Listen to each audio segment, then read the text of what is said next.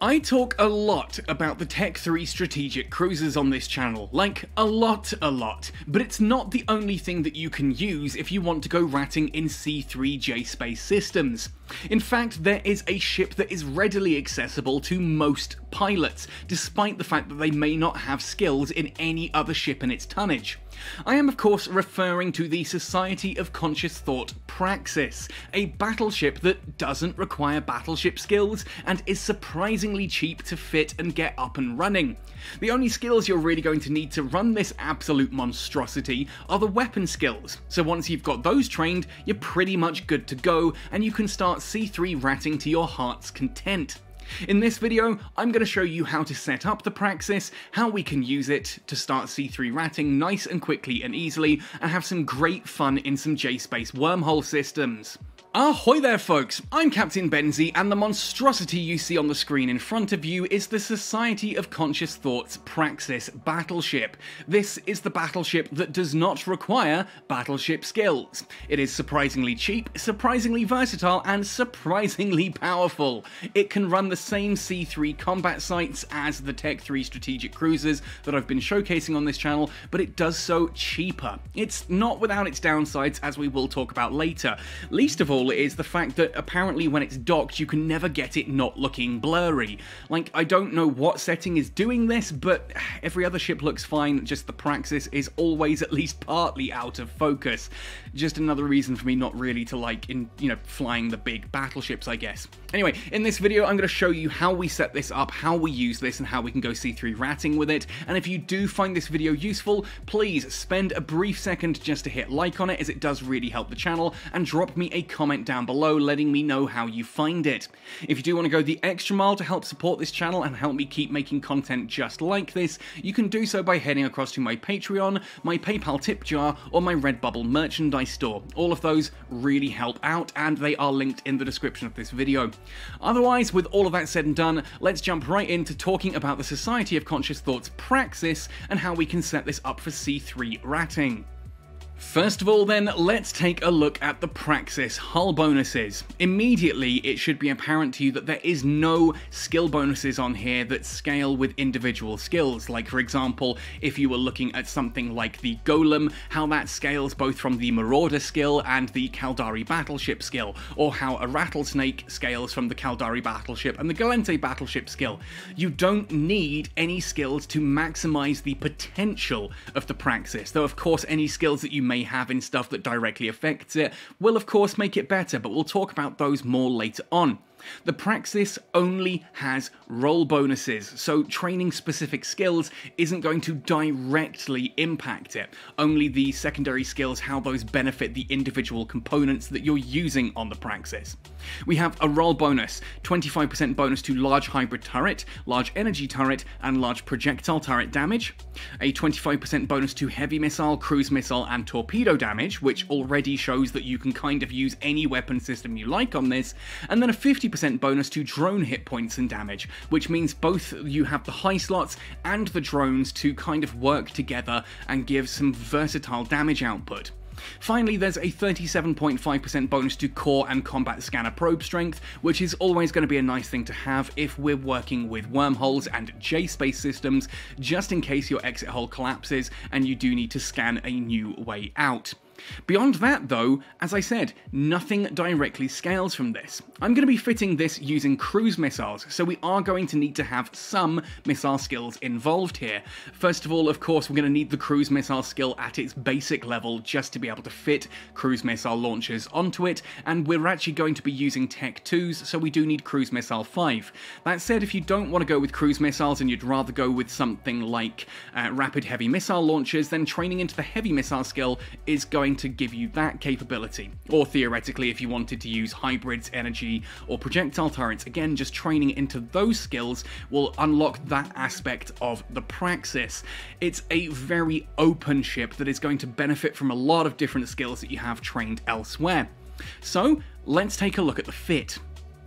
Now this fit, of course, is not the be-all, end-all of the Praxis. This is just what I'm using and what I'm going to be showcasing in this video, and I'm certain some of you out there are going to have some ideas of how you could fit this to better suit your direct needs. For me though, this is a remarkably cheap ship. It is less than 300 million ISK, and that's with all the ammunition that I have stocked in this as well. We have a whopping 763 DPS just from our missiles.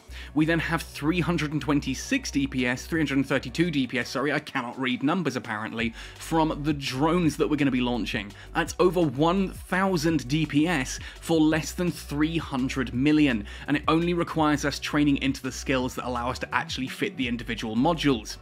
For the high slots here, I have gone for Cruise Missile Launcher 2s. You can get away with Cruise Missile Launcher 1s, but I like having the precision cruise missiles. These are just so much better at applying their damage to the smaller, faster targets that are inside these C3 ratting anomalies. Again, if you're struggling with this, you could swap these cruise missiles for rapid heavy missile launches and go with that instead. It will do very similar, although slightly lower DPS. But again, the Praxis is all about working with what you have.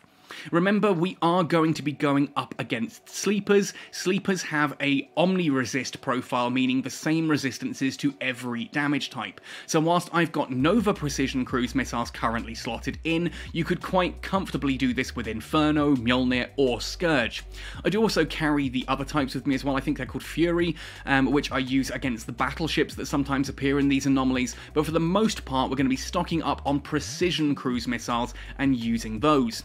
You'll note there is a high slot available. You can theoretically pop a probe scanner launcher into here, even if it's just a Tech 1 variant, so that we can scan down sites if we need to find a way out. If a wormhole collapses, we can go with this.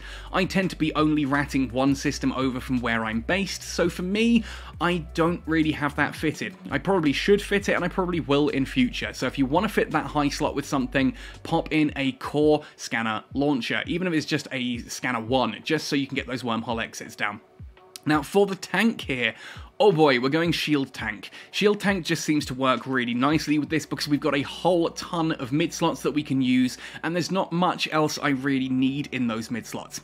We start this off with an extra large Shield Booster 2. Again, you can get away with the Tech 1 variants, although the Shield Booster 2 does give you a bit better stats and helps with survivability, so again, we want to train up the skills required for this. And if you're ever wondering what these particular skills are, of course you can just go to the info, and then we can go to requirements, and you'll see here that we do need Shield Operation 5 and Power Grid Management 1 in order to be able to fit this. And I'm not going to do this for every single module, but just check what you need. You can do this by going onto the market and opening up each of these individual modules and checking that you have the skills. Add them into a skill plan if something like the Praxis is what you're looking to go for. For the below this to continue the tank, we've got a couple of multi-spectrum shield hardeners. Again, I've gone for the 2s because they are just better than the 1s, but make sure you have the skills required for this. Followed by a shield boost amplifier 2 and a Copasetic compact shield boost amplifier. Now, even with power grid management and CPU management right the way up at max, you are going to need to drop down to a Copacetic on the second one here because of that compact reduction to the fitting requirements in order to fit this in. You can see how tight the CPU is on this. I've literally got 0.5 teraflops of free space. Finally, our last two slots here are both Eutectic compact cap recharges, just to help with cap stability. We are not cap stable in this ship at all. You do need to bear that in mind. It is something we're going to have to handle in the anomalies, as you'll see in the combat section later, but we are trying to get that as cap stable as possible. In the low slots then, we've got a couple of, well, 4 Capacitor Flux Coils 2. These again help with cap stability. We're not cap stable, but without all of this, we run out in seconds. We need all of this to push up the cap stability to the best of our ability. Essentially, we're going to be using that extra large shield booster on cycles. When you take a bit of damage, you can just boost it back up in very quick cycles, then turn it off and let your capacitor recharge. And then once you start getting down to, say, half shield, cycle it and up you go again until you're on low capacitor, and so on and so forth. It's all about clever shield booster cycling. Finally, in the bottom slots here, we have a Dyad Co-Processor I, a Crosslink compact ballistic control system, and a C3A Hivaa Saitsuo ballistic control subsystem. Essentially, this combination here works out better than any other combination that we can fit with the fitting requirements that we have. It gives us more DPS than we would otherwise, and ultimately, this is kind of where a decent bit of the cost comes from. That C3A is fairly expensive, but essentially, we then have to use the compact in the second slot, but this does still work out better than any other combination that I could personally find, at least. In the rig slots then, to round off this fit, we are currently running a large capacitor control circuit 1, a large core defense operational solidifier 1, and another large core defense operational solidifier 1. Again, this is about pushing up the shield on this so that we've got a nice big shield tank that we can work with. We then have, again, more cap stability on that capacitor control circuit just to get us to even where we are here. We still run out in 3 minutes 25 with everything running, but most of that, if we were to simulate this, is on that shield booster. If I turn off the shield booster completely, you'll see that we are completely cap stable at almost 100% without it, which means when we're not running the shield booster, that capacitor recharges very, very quickly. Clever cycling is all this needs. Finally, it is worth just mentioning the drones. I am currently running here this particular setup when it decides to load, mostly Caldari Navy Wasps. This is what we're going to be using for the most part. We only have 100 megabits per second, so we can only get 4 of these out in the field at once. Obviously, if we're using standard Vespers, we can get those out, we can get all 5 of those out, or 5 Hornets as well. For the most part, though, these are doing better damage than 5 Vespers will, so 4 Caldari Navy Wasps instead of 5 Vespers. The reason I have Vespers and Hornets is on the off chance that I get jumped by something, or when I really need to kill something a little bit smaller, just that little bit faster, and the application really helps. That said, for the most part, the Caldari Navy Wasps are essentially all I ever have out at any time. In the combat section, you'll see that I do swap to some Vespers, mainly because I'm an idiot and I didn't bring enough Caldari Navy Wasps, so when some of them started taking damage, I didn't have ones to replace them with. But again, that's jumping ahead to the combat section. I will, of course, put this fit in the description down below. You can then copy that into Python and see how it works with your skills, or you can copy it into the game and see how it works with your skills. And if you do have a variation of this, let me know. Honestly, I would love to cover the Praxis for C3 ratting with other weapon types as well. For me, the missiles is the one I enjoy most because I already have those kind of skills. I'm heavily skilled into missiles anyway, so just training up cruise missiles was literally all I needed. Because I'm already skilled into all of these other modules, I didn't have to worry about skills for them. It was only the cruise missile skills that I actually required, which meant once those were done, boom, there's your Praxis. Anyway, with all of that said and done then, let's actually undock this and showcase it in action. As you can see, I'm coming straight out of one fortification frontier stronghold and moving into a second one. This means I've already taken some damage on my Caldari Navy Wasps. You can see 4 of them in my drone bay on the right hand side are still completely healthy. One of them, I did get a little bit of armor damage on it, so I've pulled that back and moved it into an injured subcategory. But we're moving now into a second fortification frontier stronghold, and on arrival, it's pretty much business as usual. I've got my Multispectrum shield hardeners running. I'm then going to drop the mobile tractor unit as soon as I stop warping, and as usual, I'm going to bookmark that mobile tractor unit. That is an important thing to start off with, especially if, like me, you're going to be salvaging the site later, but also just sometimes you need to warp off in a hurry for whatever reason. Someone jumps in on you, or you drift far away from a mobile tractor unit and you use it as a warp point to come back to. Entirely up to you. It's just a good habit to get into. I put it in a shared folder because, again, I have an alt that I go salvaging with. Now, the first wave of a Fortification Frontier Stronghold has 2 Awakened Defender Cruisers, these are straight up DPS, and 2 Emergent Defender Frigates. These are DPS that will attack your drones, and they also can web you. Not a huge problem here. It is worth noting, however, that the Awakened Defender Cruisers are also the trigger for Wave 2, so we want to kill the Emergent Defenders first. And you'll see the precision missiles do pretty well, as do the drones. That first emergent defender is already down. We then move on to the second one. Obviously, cruise missiles do have a very long cycle time, so it does take a little bit before we can start shooting the next thing. I'm using the precisions here because they're working for me, but if you are lower in missile skills, you might, as I've said before, want to change to rapid, heavy missile launches, because those will do less damage than the cruises can, but they will have better applications, so you're going to get closer to the lower paper number. It's kind of up to you. If you're heavily skilled into heavy missiles already, and you don't want to skill into cruise missiles, that's absolutely a viable way of doing it. Anyway, at this point, I'm basically just letting the drones do their thing. You'll see I'm not even bothering to orbit with the Praxis at this point, because I take so little damage from all of these ships. I'm destroying them before they really even get close and start doing stuff. It should be noted that one of my Caldari Navy Wasps is taking a little bit of damage. I should be watching that just to make sure that, I can pull it back if it starts taking heavy damage. But again, I'm not really great at drone management, and so I often forget to do that. But you should be better than I am, right?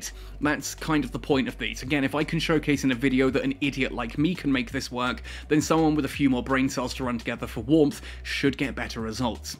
Anyway, the first awakened defender is about to go down. Boom, down it goes in one go, because those cruise missiles are doing a lot of damage per strike. Yes, there's a long time between launches, but the launches themselves do a surprising amount of damage. You can see how much the Wasps are doing there for hitting, and then on the damage numbers, we should get a nice big one pop up in a second for the missiles themselves. As usual, you do need to be watching D-scan closely. Because the Praxis isn't really moving and it's just basically moved to the next target and just keep launching missiles, you do have the capability just to keep tapping V with your thumb or whatever, just to make sure nothing is trying to jump you. You do also have a fairly slow warp time, so you do need to be very aware of someone dropping on you. Fortunately, it's not overly expensive if you do lose this ship, but we don't really want to lose the ship now, do we? Some people do like to, pre-align and start moving towards a target, but remember, if you are stationary, then that is as fast as you can warp without already moving towards the target. To warp, you need to be within 5 degrees facing of the thing that you are warping to, and 75% maximum velocity. And ultimately, if you're moving at 75% maximum velocity in the Praxis, well, you're going to be moving away from everything, and I just rather sort of sit here, keep stationary so that my warp time is as low as it can be without doing the whole, actually drifting towards something at 75% maximum velocity already, and it works nicely for me. Anyway, Wave 2. Wave 2 of a Fortification Frontier Stronghold has 2 more awakened defenders, the cruisers we've just been fighting, alongside 2 awakened upholders. The upholders are a little bit more nasty. They like to keep range, they do a decent whack of damage, they have energy neutralizers and stasis webifiers. Again, because we're sitting stationary, the stasis webs aren't a problem to us, but those 2 energy neutralizers really, really are. We don't want those for the most part. It's not a huge problem to us, considering, again, we are incredibly capacitor stable as long as the extra large shield booster is not active. And again, once we turn off the extra large shield booster, that capacitor does recover very, very quickly. As you can see, I just, cycle it, I take a little bit, and then boom, the capacitor is nice and full in seconds. But again, we just don't want to keep cycling it and being neutered. Essentially, though, it is also worth noting that the awakened upholders are also the trigger for Wave 3. Do not kill both of them. The second that the second awakened upholder goes down, Wave 3 will spawn. And if you do that with 2 awakened defenders left, that's a lot of incoming damage that can be tricky to deal with even for a Praxis. Now at this point I am going to skip ahead a little bit because it's nice, simple, just kind of shooting everything. I'm going to pull this particular drone back because it's taking a bit of damage. Unfortunately, they are also very slow moving drones at this point in time, so they do take a little bit of time to come back. I think I also accidentally hit the F key to send them back off to a new target, which sends that one straight back out again. No, it is coming back. No, yeah, there we are. It's fighting again, which means I did accidentally hit the F key and off it goes to take a bit more damage. But anyway, let's skip ahead to the end of this wave. At this point, you can also see that I am now down to 3 Caldari Navy Wasps, and instead I'm using 2 Vespers instead of the 4th Wasp. This is because one of them did actually end up getting destroyed, and one of my Caldari Navy Wasps is on very low armor, so I don't really want to send it out there because I don't want to have to replace that as well. So the Vespers was not as powerful as the 2 Vespers aren't as powerful as a single Wasp. It is still better than losing one of those Wasps and ending up with only 3. So we're going to still have the 5 drones out there doing their thing. Now, this final wave is a little bit different. You'll see that I am now orbiting the mobile tractor unit nice and slowly, nice and closely. It's not vital that you do this, it just reduces the incoming damage a little bit, because you'll see that my shield is suddenly taking more damage, and I do need to run the shield booster fairly aggressively. You'll notice that the shield booster really does chew the capacitor, but once we turn the shield booster off, if you watch the capacitor, it does recharge extraordinarily quickly. So I can afford to take a little bit of damage whilst that recharges, then run the booster just to cycle it up again, and we just, reduce this as you cycle as required. Now that damage is coming from that Sleepless Upholder. That is a battleship that does a lot of damage per hit. The ability to move a little bit just reduces the chance of some of the really nasty shots, but again, it's not 100% vital. Just kill that Upholder as quickly as possible, because that is your big damage right now. Fortunately, with the Caldari Navy Wasps and with cruise missiles, at this point I have swapped to, I think they're the Fury missiles, because they just do a bit more damage per strike, and the application doesn't matter because the Sleepless Upholder obviously is a battleship, so we actually hit with almost all of the application. I can kill this nice and quickly, and now that we're at a bit more range and settled in, you'll see my damage has gone down, my capacitor's still about, good sort of only a third down. Second I turn off the shield booster, boom, up that capacitor goes. Like, we're already at 3/4 refilled capacitor. It astonishes me how quick this happens. Anyway, the rest of this wave is 2 more Awakened Defenders, which are not a particular problem to us at all. We have an Awakened Preserver, which is a remote rep ship that will be repairing some of the other ships as you're shooting at them. Sometimes you decide you want to take this one out first. For me though, I'd rather just get rid of that other Awakened Upholder, because they are particularly nasty. They like to attack my drones, and again, that ability to neutralize me can prove problematic at times. I'm not at all cap stable, especially with that shield booster running. So with the shield booster running and a Neut on you, your capacitor can drop surprisingly quickly. Interestingly enough as well, you'll see I've accidentally left the shield booster running for quite a bit of time. It's only the audible alert that the capacitor gives when it's low charge that actually gets me to turn that off. But watch the capacitor and look how fast it recharges the second that extra large shield booster is turned off.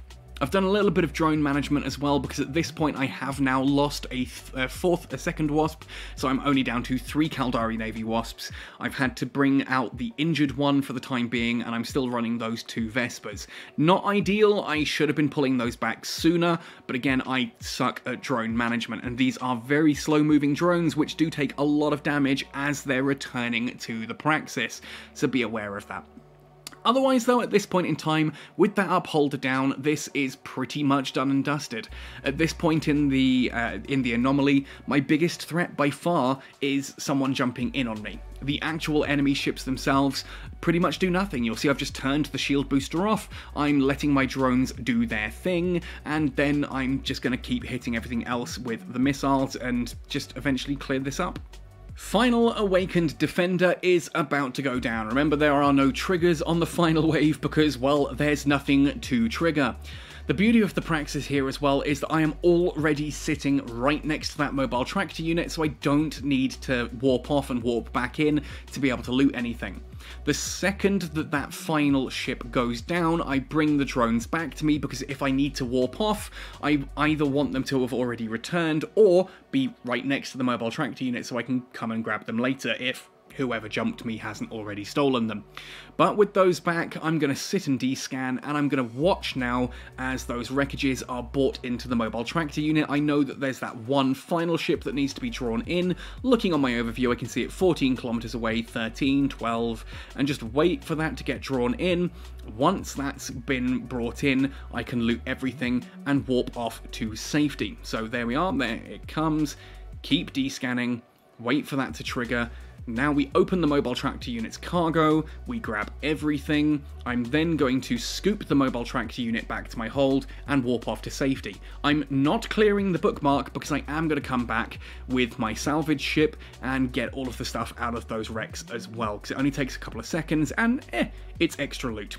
Anyway folks, that is the C3 Praxis. I hope you enjoy this ship. Remarkably cheap, remarkably easy. That entire site has taken about 15 minutes, and as you can see, it's a lot of ISK. You're looking, I think, 42 million ISK for that site in 15 minutes. Anyway folks, that is everything for this video. If you fly a Praxis, let me know. Let me know how you get on with it, how you fit it, if it's different to my fit. If you try this fit out, let me know how you get on. I want to see more people running in J-Space. I want to see more people having fun in wormholes and just enjoying EVE Online to the fullest of their ability. Otherwise, thank you for watching right the way through to the end. Happy sailing, and see you in New Eden!